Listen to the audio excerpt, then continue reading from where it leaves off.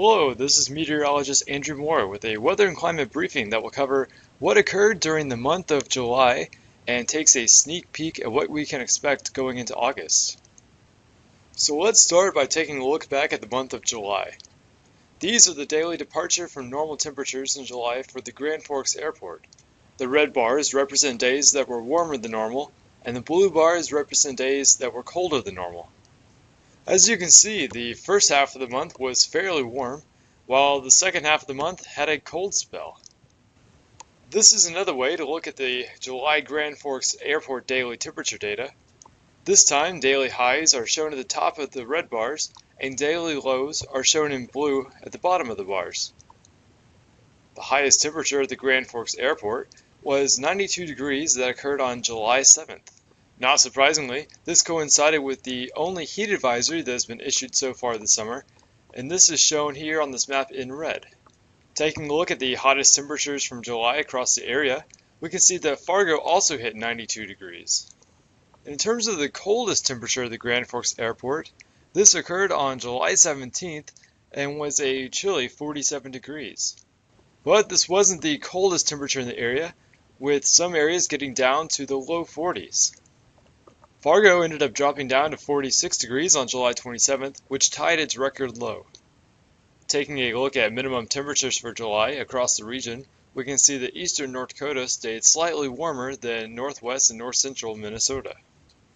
In summary, Grand Forks and areas of northwest Minnesota actually ended up being just slightly above average for the month of July, while some locations in eastern North Dakota ended up being just slightly cooler than normal.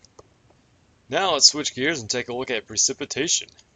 As you're all well aware, we've had many thunderstorms over the month of July, and this can cause a lot of variability from location to location in terms of precipitation amounts. Grand Forks and Park Rapids received the most with over 4 inches of rain, while Devil's Lake missed out and ended up with less than 1 inch. But speaking of thunderstorms, here's a chart that shows how many severe thunderstorm and tornado warnings were issued during the month of July. If you recall, the first half of the month of July was fairly warm, and this corresponded well with a higher number of severe and tornado warnings issued. And as we headed to the second half of the month, things cooled off and corresponded with a decrease in the number of severe thunderstorm warnings. The majority of the warnings were actually issued on July 8th when we had 2 rounds of severe thunderstorms come through the area, one in the morning and again in the evening. Another active severe weather day was July 4th, which saw 8 severe thunderstorm warnings and 2 tornado warnings. Most notably, the July 4th storms featured a large Boeing thunderstorm complex. This tracked from west to east across the area, causing widespread wind damage. As we head through the summer, you may have been noticing some changes to the crops across the region. These changes can be seen very clearly in satellite imagery. This first satellite image is from July 5th, and notice all the shades of dark green across the area. Now let's jump forward to July 27th, where you can see a lot more brown starting to show up. These white areas are obviously clouds, but what about these shades of brown? Many of you farmers will likely know what that is. These are actually maturing small grain crops.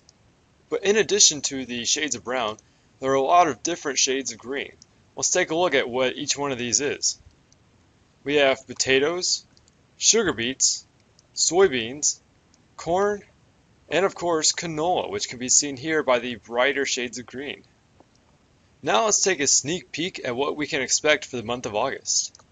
As we head through August, we can expect our daily normal temperatures to slowly decrease throughout the month. In addition, we'll typically see less precipitation compared to the month of July. And unfortunately, we'll also be losing daylight as we head towards the winter.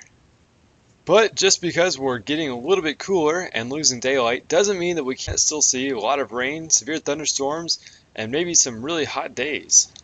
This is the 1-month outlook from the Climate Prediction Center.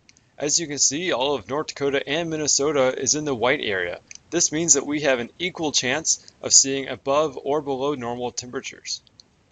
And looking at precipitation chances, again, we're in the white areas, which means we have an equal chance of seeing above normal or below normal precipitation.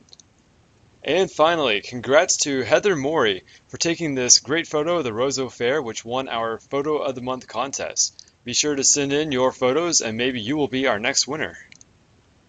And this concludes our weather and climate briefing for the month of July. Thanks for listening and be sure to tune in next month.